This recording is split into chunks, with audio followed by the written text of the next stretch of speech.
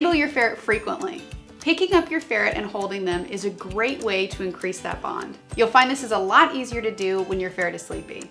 Just make sure when you do it to support their bottom. You can start by putting a small dab of oil on your hand so that your ferret associates being picked up and held with positive reinforcement. Give them soothing pets and scratches. You can also try walking around so that your ferret is distracted by sights and smells so that they're less likely to want to get down.